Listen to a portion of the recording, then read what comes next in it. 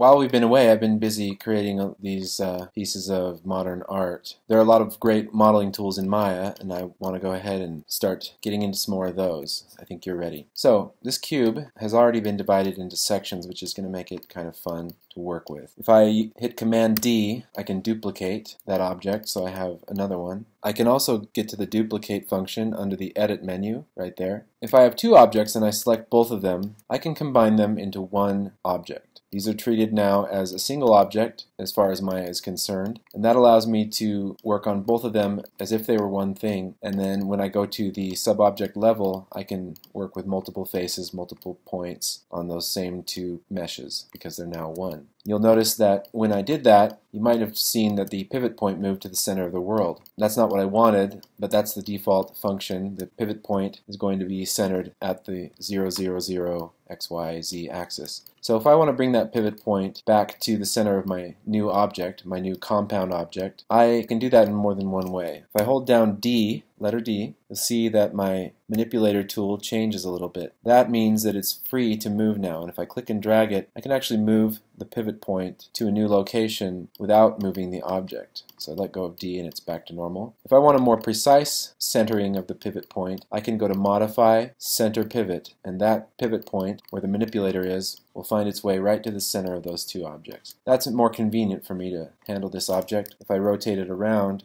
it'll spin about the pivot point. If I didn't move the pivot point and I tried to rotate it, it would rotate about the world where the pivot point lives. So now let's say I have merged these two objects together, combined them into one object, and I decide later that I want to separate them. Well, I just need to select the faces on one half of that and click this next button here, Separate. This function is also found under the Mesh drop-down. There's the word Separate. And again, my pivot point has been moved to the center of the world. That's not what I wanted, but if you go to Object Mode, you see now these are two separate, distinct objects. So I'm going to undo that and go back to a merged object just for a minute to show you some things. As you'll recall, I can select a finite number of faces, and using the delete key I can delete those faces. I can do that over here since this is all now part of the same mesh object. And now I'm set up to combine those two ends together. There's more than one way I can do that. Simplest way is probably to select the loop of both of those edges, shift double click on the edge, and to use the bridge function. This button right here will bridge those, and it'll create a little extra geometry, a little more than I wanted. But that was a pretty painless way to do it. I just have to clean this up and get rid of some of those extra edges. So if you've been watching the videos, you know that I just need to select those edge loops by double clicking them, shift double click to get multiple edge loops, and then I can push Control Delete to cleanly get rid of those edges and the associated vertices. So now I don't have orphan vertices floating out there. All my vertices are in use, supporting the edges at their connection points. That's efficient geometry there. So if we go back to where we were before, delete those. Another way we can close that gap would be to select one edge loop and use the Extrude tool. Extrude is a good function here. I click this button right here one time, don't click it more than once, and you'll notice I get a new manipulator tool. This is a compound manipulator that has the move, scale, and rotate functions all in one. Clearly you see the arrows. You can tell that's the move function, so I can click one of those arrows and drag it along. So that's what I want to do. And I can get pretty close to that other edge there. I haven't quite closed that gap, and I need to know that those are not connected. Even if they're hovering right over each other, they're not merged together, so I'll have to merge them together.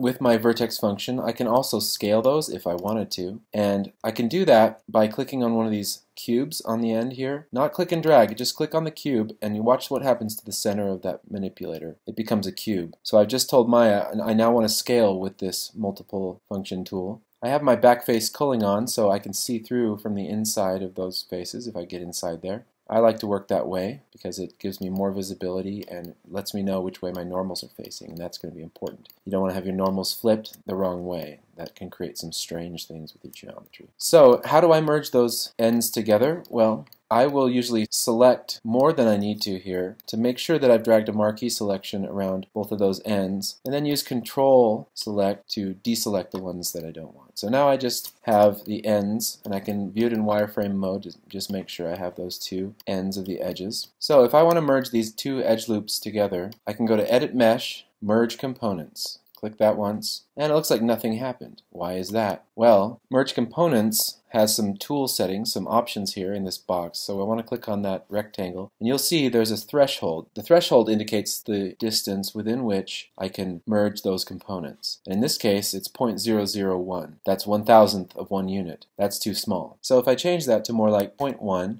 and now I hit apply, now I can see that those edges have merged together, which is what I wanted. The same thing you'll notice with vertices when you merge vertices. There is a threshold, and you have to make sure that threshold isn't too small, or else you'll never be able to merge your components together. So that's two ways of bridging the gap. You can see they both have their advantages.